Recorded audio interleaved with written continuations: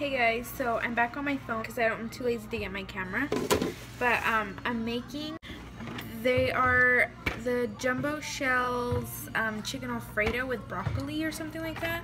And it looks so good, so we're gonna make that today. I put the water in to boil, and then I'm gonna put the shells. Let me just show you how big they are. Like, that is humongous. And right now I bought a chicken, which I hate, but the instructions, it said to just buy one and then like shred it. So that's what I'm gonna do. I'm gonna shred the chicken. Okay, so this is my first time making it, and it did say you can make your own Alfredo sauce, which it did give us the ingredients, but I just bought it already made. So the chicken is from Walmart, which if y'all know me, then you guys know I hate Walmart chicken, because my mom buys this all the time, but because it's going in with different stuff, it won't be that bad. Okay, so this is the chicken that I shredded, and then we're gonna use Parmesan cheese, which was supposed to be in part of the Alfredo sauce, but since I'm not making it, I'm just gonna add this on top. And then this is the ragu sauce, the classic Alfredo, which I hope I got the same ones. Yeah, the shells, which I already showed you guys, and then this chicken from Walmart. And then we're gonna use this mozzarella cheese, which we have another one in there. Wow. So we're using that one, and that's what we have so far. And then the water, which I'm waiting for it to boil so I can add the shells in. Okay guys, so the water is starting to boil a little bit, so we're just gonna go ahead and add the shells in. 1 second.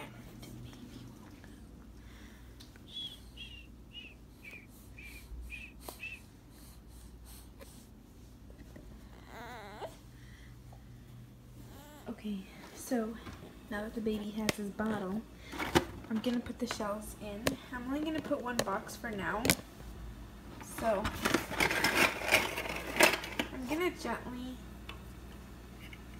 pour them in.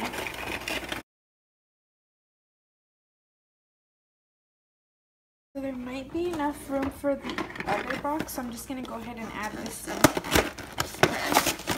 So we might have to add a little bit more water. Okay, so this is how it looks. I don't know if I need to add more water. I think that eventually it'll, like, you know, settle in. So I had to add more cold water. Now it's going to take, I think, a little bit longer to boil. But, oh my god, they're so huge. I shouldn't even be touching them. Okay, so it is boiling. I'm going to go ahead and turn it off because the shells are soft now. And I'm just going to let this sit here for now, just because we still need the broccoli and all that good stuff. So I'm going to hold off until my mom brings the rest of the ingredients. So I will get back to you guys with that. My dog is saying there's dump.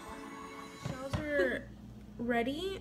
Make sure to drain them and lay them out on a dish, just because they will get stuck. And I did the mistake by waiting till my mom got home, because I wanted the broccoli to be made, and then I just read the instructions and it says to lay them out on a dish. So go ahead and lay them out on a dish. That is what I'm doing right now. So as I was waiting for the broccoli, I went ahead and put the garlic bread in the oven. Okay, so now we're gonna mix the ragu and the chicken.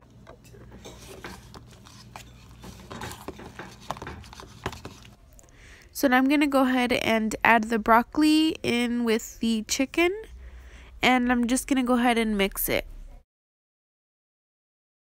So as you can tell, I'm not going by the recipe, and I went ahead and added more ragu sauce. Now I added ragu sauce onto the dish, and I'm just spreading it around all over. I didn't put a lot, but I put enough to cover the whole thing. So now I'm going to go ahead and start stuffing the shells with the chicken and broccoli. So now I'm going to go ahead and add ragu sauce on top of the shells, and I'm just going to spread it around. Alright, so now I'm going to go ahead and add the mozzarella cheese on top. So now that it's all ready, I'm going to go ahead and put it in the oven. So this is the final look. the final touch. Say hi to my YouTube channel. No, it's on 10%. Can I post this? I'm gonna post it. Y'all, my sister's bomb. Hit her up on Facebook. Instagram, Mari with 9 eyes. And we have that one. So that's all I was able to record, but I hope you guys like this video.